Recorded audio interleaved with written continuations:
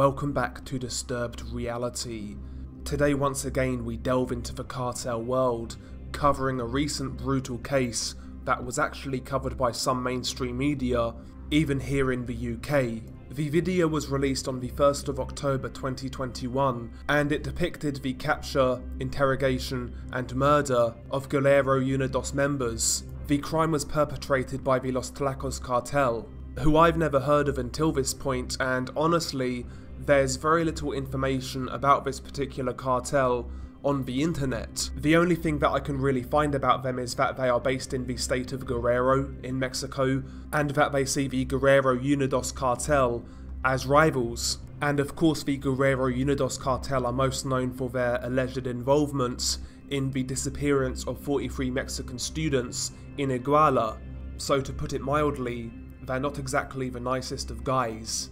Aside from being in the drug trafficking trade, they are also known for kidnap, extortion and murder of civilians, and that is even referenced in this video by the Los Tlacos cartel. The video is shot in the middle of the day in a forest in Iguala, Guerrero. It shows around 20 captured members of the Guerreros Unidos cartel surrounded by Los Tlacos gunmen. The video was around 7 minutes long, and it begins with a drawn-out interrogation scene where a Los Tlacos member was going through one by one and asking the captured Guerreros Unidos members who they were, who they worked for, and what they did. I will actually show you the interrogation scene. I don't have English subtitles for this, so any Spanish speakers in the chat, please feel free to translate below, but rest assured I do have some translations in regards to what was being said, and I will go through that in a moment, but without further ado, check this out. It's definitely a bit eerie.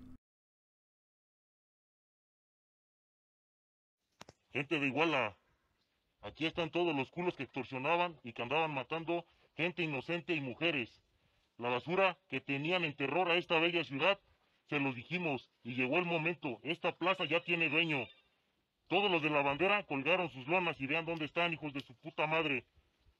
Puto cachetes, aquí está toda tu puta gente de mierda. Al igual que tú, Chucho Brito, hijo de tu puta madre, traicionero de mierda. Ya tenías armada tu mesa con gama para sentarte a mamar como toda tu mierda vida. Se les dio la mano, mierda chaquetero, y la mordiste, como a todos los que te han ayudado, hijo de tu perrísima madre. Aquí está la gente de la sierra, culos. La sierra no perdona, o se alinean o los vamos a matar, mierdas. ¿Tu nombre? Juan Manuel Marín, Simón. ¿Tu nombre? Omar Beltrán Álvarez, monstruo. Guillermo Cerecer Navarro. Fuerte. Guillermo Cerecer Navarro. Tu patrón. Chucho Brito. ¿Tu nombre? Julio González Moreno. Camaleón. Aquí está el hijo de su puta madre de Randy. ¿Tu nombre? Ignacio C. B. Serrano, alias el Randy. ¿Tu patrón? Chucho Brito. Personal y Ramírez Carreto, alias el Tarro. Mi patrón Chucho Brito.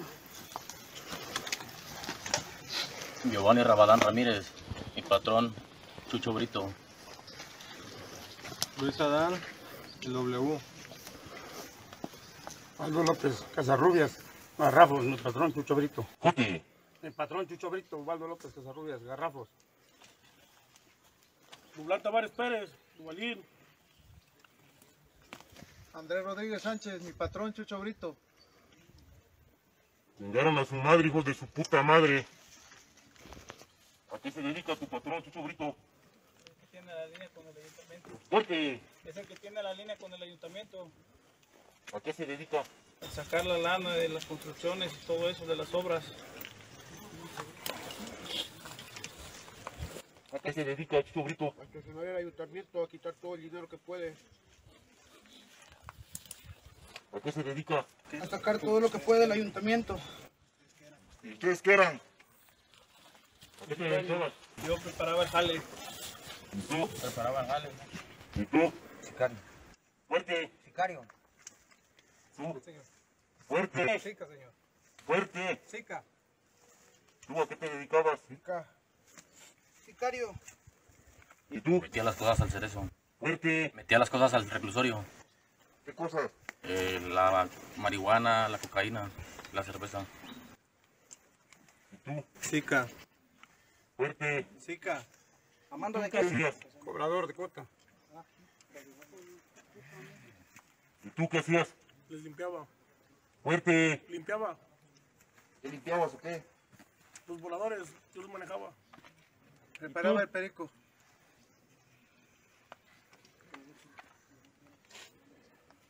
Mucho. ¿De dónde eras encargado? Tepecua, Huichuco. ¿De dónde más?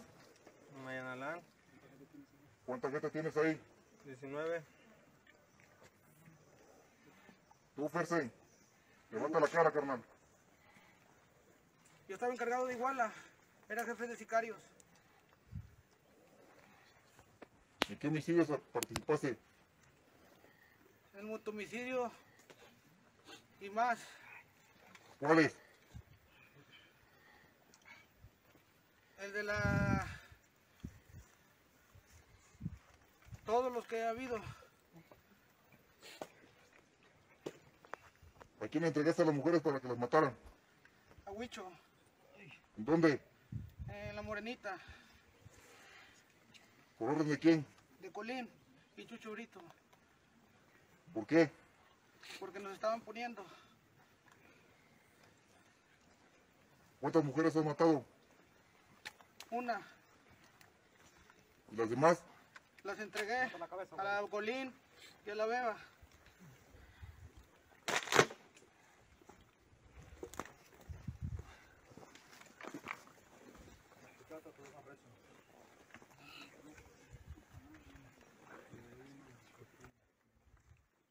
Aquí está Iguala. Toda la basura que los extorsionaba y que les robaba y que mataba gente inocente. Chingaron a su madre. Arriba la gente de la sierra, hijos de su puta madre. Esa plaza ya tiene dueño.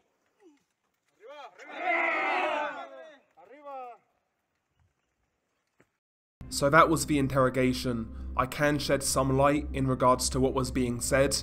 The gunman opens by saying, "People of Iguala, here are the arseholes that killed and extorted innocent people and women. This is the trash that had this beautiful city in terror. This town now has a new owner." He then goes on to say, "Fucking Cachetes, who is a high-up member in the Guerrero Unidos cartel. His nickname in English is Cheeks." But he goes on to say, "We offered our hand, Cachetes, but you bit it. Just like all of the others who have helped you out, you fucking dog. We here are the people of the mountains. Either align with us, or we kill you." The gunman then interrogates the cartel members one by one. He asks basic questions such as what was their name, what their job description was, and their responsibilities within the Guerrero Unidos cartel. Now, I'm not going to take you through each individual cartel member and who they were, what they did, but some of the job roles included being sicarios, which is basically a hitman or a gunman. One man said that he assisted in taxing construction firms and other manual labour jobs. Another said that he basically extorts as much money from the public as possible. Another said that he smuggles weed, cocaine and beer into jails and prisons. And most interestingly, the last guy they interrogated, the camera focuses on the man. He's wearing a black polo shirt, and he said that he was in charge of the plaza of Iguala, and essentially he confessed that he killed women, innocents, etc, etc. So you basically know right there he's going to suffer a painful and brutal demise. And yeah, after the interrogation scene, it then delves into the execution portion of the video, and the execution portion starts with a man wearing a blue check shirt. He's laying on the ground, hands tied behind his back. He's having his legs held by two cartel members, and one of the cartel members gets a sickle and begins hacking at his leg around the kneecap area to remove his leg. And yeah, they begin removing his lower right leg. They are hacking away with a sickle, and as the guy continues to hack, you can see basically where his knee is, all of the cartilage, all of the bone, and a lot of blood. It's an extremely drawn out process, but one thing I will say, the first victim in this video, took it extremely well. He's not even screaming, he's not even moaning. In fact, he's talking to his captors saying things like, "Come on bro," and things like that. He's trying to plead with his captors, but it's not in a, the way you would expect. Put it that way, he's talking like he's taking a stroll in the park. You know, he lets out a few grunts here and there, but listen, I let out screams when I stubbed my toe. So this guy, he took it like a complete champ. I'm sure that was because of adrenaline or shock maybe, but he definitely took it well, all things considered. And yeah, it continues, and they've basically hacked off his right leg. And by the way, as this execution is happening, the camera would sometimes pan to the captured cartel members in the background. They was all watching what was happening, and the look on their faces was that of defeat and basically acceptance that their fate was sealed. There was no crying, there was no screaming, they was basically just waiting for their turn. Honestly, it was kind of a surreal sight. It was like they was under a trance almost. Nevertheless, after they've essentially hacked the blue check shirt guy's right leg off, then the video skips forwards to the guy I mentioned earlier, the guy in the black shirt, who was, I believe, the plaza leader in Iguala of the La Bandera faction of the Guerrero Unidos cartel. And take my word for it, don't go searching for this video, but the guy in the black shirt doesn't take it anywhere near as well as the previous dude. During this portion of the execution scene, you see the guy laying on his back, and a man is essentially slicing his leg off at the kneecap with a knife. They start at his right leg, and after his leg has been basically 3/4 removed, the guy then gets the sickle and hacks away to completely remove his right leg. At this point in time, there's a hell of a lot of blood, and the guy is screaming all of the way through. After they removed his right leg, naturally they moved to his left leg and started the same process again. And as this is happening, he's still screaming extremely loudly, and as they are doing the same thing on his left leg, you can see him basically flail around the bloody stump which remains of his right leg. After they've removed his left leg, the same way, they then turn him over, get a knife, slit under his throat, and keep on going until the head has been fully removed, and that is where the video ends. So I think it's safe to assume all 20 captured members of the Guerrero Unidos cartel in this video are now all dead. It doesn't look like they spared anybody. Nobody involved in this video has been seen since, so I think it's safe to assume that they're all dead. So yeah, none of the victims in this video have been seen alive since. However, 4 bodies were found dumped in the trunk of an abandoned car, and the car was actually left abandoned in front of the campaign office for Iguala Mayor, David Gama Perez. Which is interesting because during the interrogation scene, it's revealed that the Guerrero Unidos, and in particular, Chucho Brito, is a close ally of Iguala Mayor-elect, David Gama Perez. Chucho Brito being allegedly the leader of the La Bandera faction of the Guerrero Unidos cartel. So basically they left those body parts outside his office as a warning to close ties with the Guerrero Unidos cartel. So David Gama Perez right now, I would say, is stuck between a rock and a hard place, because if he closes connections with them, they're going to want him dead, and if he doesn't, you would imagine that the Los Tlacos would want to kill him. So right now he's stuck between a rock and a hard place. I'm sure he's shitting bricks right now. It'll be interesting to see what happens with David Gama Perez now that he's been implicated in the cartel world.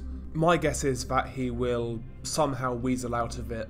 I'm sure he's got a lot of protection, and you know, we've heard this before with numerous cartels being affiliated with politicians, army personnel, high up police chiefs, etc., and nothing usually comes of it, so I won't hold my breath in regards to anything happening here. I think he's under more threat from the cartels themselves, more so than the actual authorities, but we'll see what happens.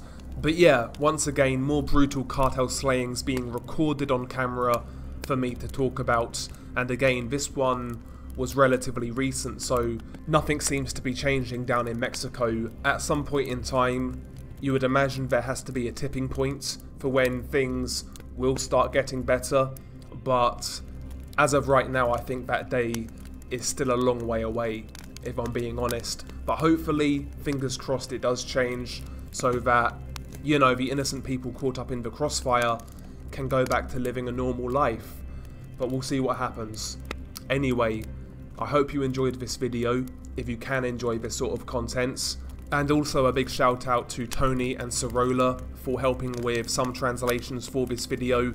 It really does help me out, guys, so much appreciated. And also shout out to you guys for suggesting this case, and if you have any other suggestions in regards to cases that you want me to cover, please feel free to comment below or drop me an email, anything like that, and I will consider anything. So shout out to you guys, thank you very much for the support, and as always, stay safe, and I'll catch you on the next one.